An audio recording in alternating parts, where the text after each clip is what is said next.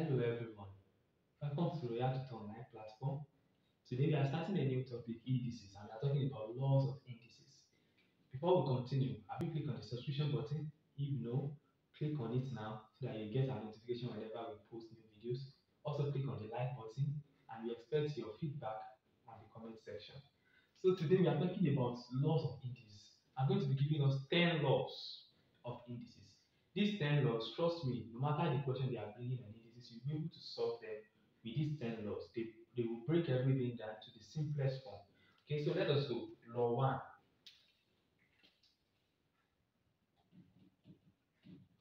Law 1. The first law says that a raised to power b multiplied by a raised to power c is the same thing as a raised to power b plus c. Before I go deep in this, I need to explain something to us. Whenever you have something like this is called index form. This is index form, whereby this is the power and this is the base. So whenever I'm saying base, I mean this one. Whenever I'm saying power, I mean this. All of it together is an index form, and that's how you have it as indices. Okay. Okay. So if you have the same base, the powers may be different, the power may be the same. But if you have the same base and they are multiplying themselves, all you need to do is pick one of the bases, then add the powers together.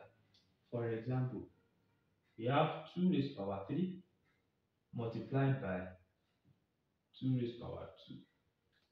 2 raised to power 3 multiplied by 2 raised to power 2. Normally, if you are to do it without law of indices, you say 2 raised to power 3, which is 2 times 2 times 2. 2 raised to power 2, 2 times 2 is going to give you 32. But if you want to use indices, you have 2 raised to power 3 times 2 raised to power 2 is going to be 2 raised to power 3 plus 2. You pick one of the bases, you add the powers together so that you have 2 raised to power 5, which is 32. So the law is going to make it easier for us to get the answer. Okay, let's go to the law, to the second one, law 2. What if we have division here instead of multiplication? What if it's division? You have a raised to power b divided by a raised to power c. So you still pick one of the bases, but this time instead of adding the powers, you find their difference. That is the first one minus the second one, a raised to power b minus c. For example, if you have, let's use the same example we used here, 2 raised to power 3 divided by 2 raised to power 2. This is going to be 2 raised to power 3 minus 2 if you are using the law of indices, because you pick one of the bases and then you subtract the power. So you have this to be equal to 2 raised to power 1 and this is 2.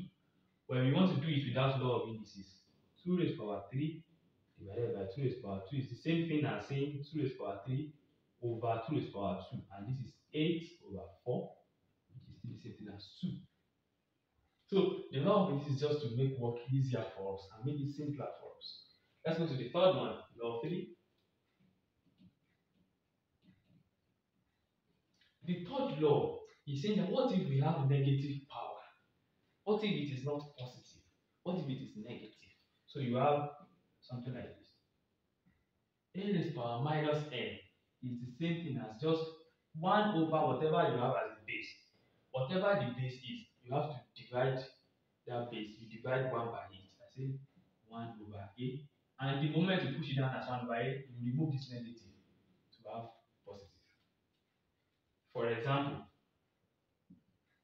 if you have 3 raised to power minus 2, it is the same thing as 3 raised to power, 1 over 3 raised to power 2, which is 1 over 9.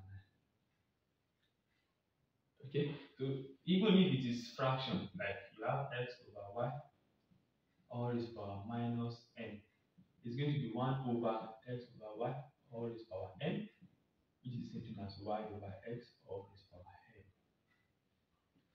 So let's continue. Law 4. Law 4.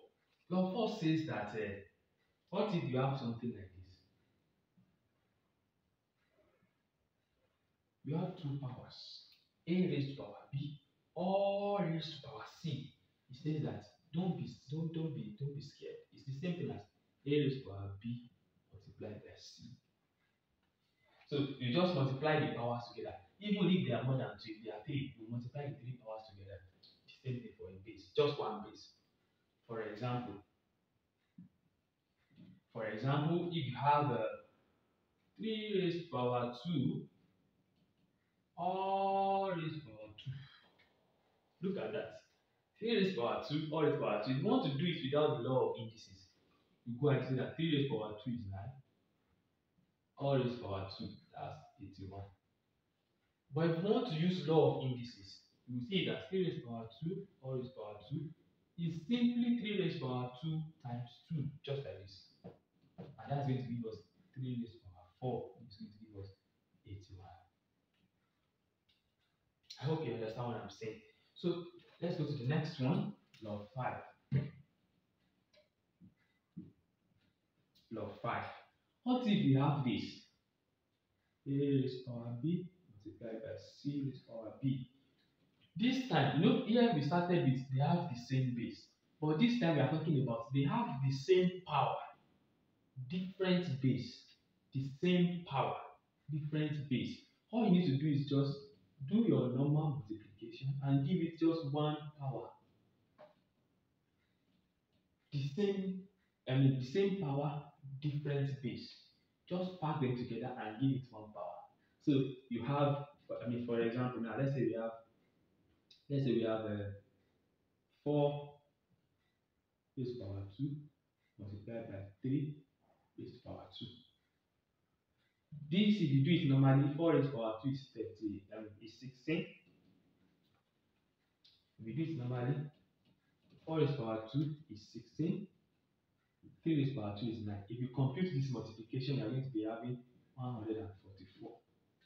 But if you want to use law of indices, 4 raised power 2, 3 raised power 2. All you need to do, 4 raised power 2 times 3 raised power 2, is just multiply 4 by 3 and give it one of the two. Okay, so that's going to be 12 raised power 2, and that's going to be 144. Okay, 12 raised power 2, 144. To know, I said this earlier, we are having 10 laws. I'm going to stop the video here. For you to know the remaining ones, at least from 6 to 10, watch our next video. But to get that, don't forget you have to click on the subscription button to get notification whenever we post video, and click on the like button. We also want your feedback in the comment box. Don't forget you need to watch out for the next one, because that's when we are talking about from law 6 to law 10. Thank you very much. See you next.